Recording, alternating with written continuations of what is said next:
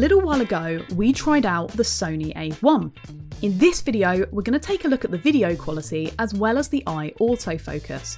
We're going to start off with the difference between 8K, 4K and HD video. This is a side-by-side comparison. The 8K on the left is downscaled for 4K export, the middle is 4K and the right is HD upscaled to 4K. Here is some real-world test footage taken with the camera in various resolutions. This should give you a good feel of what this can produce in a normal scenario. Next up, we take a look at the eye autofocus. Even when the subject exits off screen, it picks them up again quickly when they re-enter.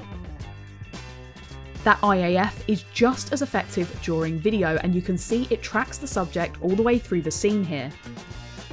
You can also shoot slow motion in 4K too, with both of these clips shot at 100p.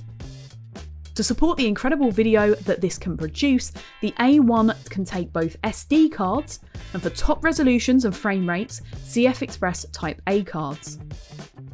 To find out more about this incredible camera, follow the links in the description to our other videos, which detail the ISO performance of the A1, as well as just an overview of exactly what this camera is able to do. You can also visit our store page where there's lots of information. And of course, you can put a comment here and we'll try our best to get back to you with everything that you need to know about the Sony A1.